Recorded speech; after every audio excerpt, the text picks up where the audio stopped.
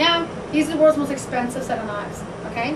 They're made with the philosophy of planned obsolescence, which means they're designed to go obsolete. They have to be replaced over and over. The average knife is engineered to break or go dull within 2 years, causing a high replacement cost. Okay, here's why. Wood handles. So wood handles are attractive when new. However, okay, they tend to crack, break, and splinter. They're not made to go in the dishwasher. And they're unsanitary because they absorb odors, moisture, and bacteria. Low-grade plastic, okay, these ones tend to crack, melt, and chip. And they're usually just glued together so they can fall apart when they go in and out of the dishwasher, and they're slippery when wet. The construction of the knife, partial tang knives, which is the part of the blade and the handle, can break easily. Most rivets are made of brass. They can expand, contract, and loosen, causing food particles for food to get trapped, so they're unsanitary. Up here, 2 types of steel. Carbon is one.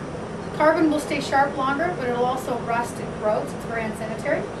Stainless steel won't rust or corrode, but it also won't stay sharp. Okay, so you have to sharpen it all the time. Straight edge knives, they rip and they tear. Can't be sharpened easily. And straight edge knives have to be constantly sharpened. So the problem with a set of knives like this, or a drawer of knives like this, is they're just never sharp. Can you guess what the solution is to the problem? And that's where you smile really big. And they go, I don't know, you're probably going to tell me. Okay? Okay, and that's what happens there. So what we're going to do is we're going to role play. So you can go back to page 3, and I'm going to give you some tips on how we're going to get the most out of role playing a trade.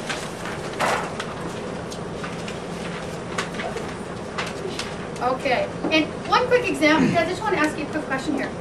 Just before we do that real quick here, it's on the common knives.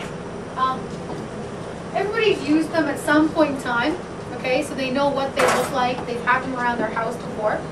But how many knives do you think? If you see somebody who's in their late 20s, early 30s, would you say they're probably going to cook for another 40 years? Yeah. Probably, right? Like 70, late 60s, something like that? Are they going to cook from 30 to 70? Probably longer than that. Well, maybe longer, but okay, can I use 40 as an example? Okay. How many knives do you guys think people have in their house in general? Just knives. 21. Like a family. Like mom, dad, kids. How many you got? How many do you got? 20. Anyone else? Tell me a number. How many knives? 21. 8. 21. We have a family. Mom, dad, kids. Not a bachelor, not a single guy, like a family. How many knives do you think? Did you say 60? Okay, that's a lot. I think that, yeah, all of them. That could be 60s. It could be, I guess, if you had lots and, yeah, okay. Okay, let's take butter knives out. What about just like, you know, cutting knives, kitchen knives, maybe they got to set on their counter. 25 to 25, 15, 20, something like that? Okay. Well, what if I use 20 as an example, okay, for the sake of this example? And if they're really cheap knives, right? Really cheap, you could get a really, really cheap knife for like $5. You could get it for 10. We know that good quality knives don't cost that, but if we're going really, really inexpensive knives, they can be 5, 10, 15. So if I use something in the middle, and I just said they were like $8, okay, $8 for a knife. How long do we say the average knife is in good condition before you're 2 years, right? Okay, so you're replacing every 2 years. So let's use this as a bit of an example. Okay, if the average knife is $8 and they had about 20 knives, they're replacing some more than others, let's say, right? Just as an example.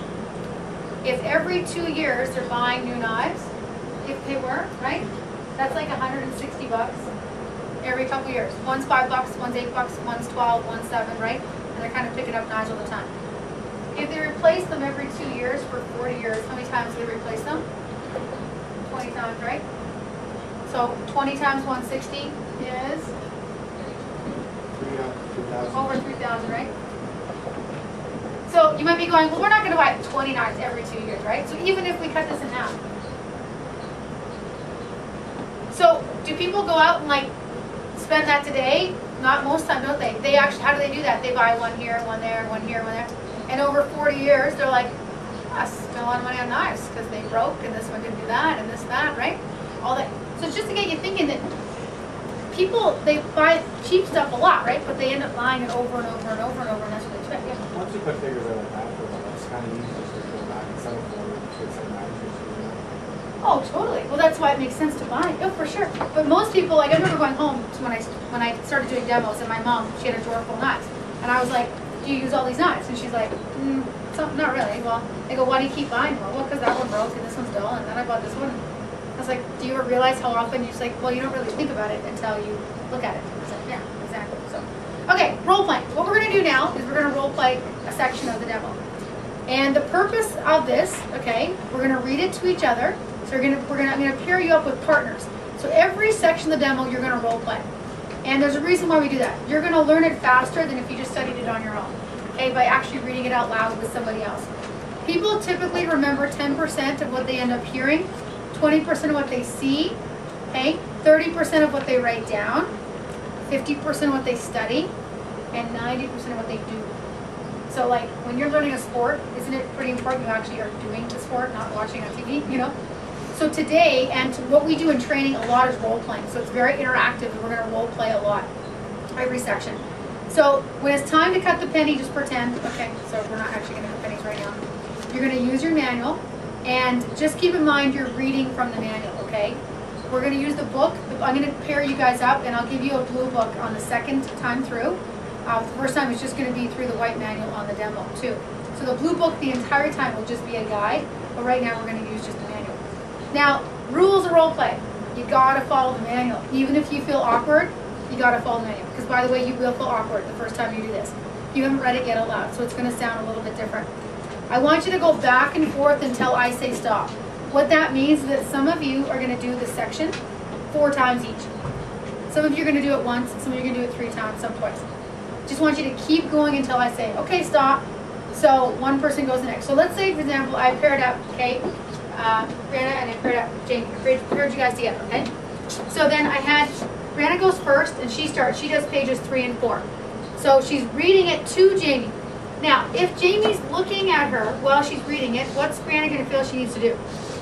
Eye contact, look back, right? Because that's kind of weird if someone's looking at you and you're not looking at them. That's just weird, right? So in order for us to get good at the words, we need to not do the eye contact thing in the beginning here, because I want you to just focus on the manual.